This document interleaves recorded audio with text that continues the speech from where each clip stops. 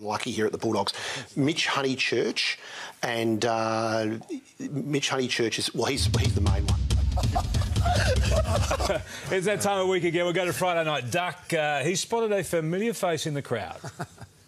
I've shown him a couple of times tonight, a little young Sam McClure, looks like. Say that again. Bruce liked it. Yeah, very much. And Lingy, well, he thinks that St Kilda need to do the impossible this year. If the Saints want to be playing finals, they've got to beat teams like the Saints. Say that again.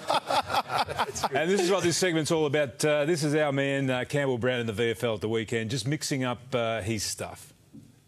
Doesn't quite close the door on them, but certainly puts a nail in the coffin. Say that again.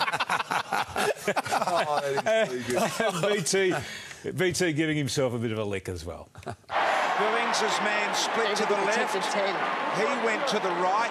He went right, he went left. There you go. Spot on umpire. And Brian.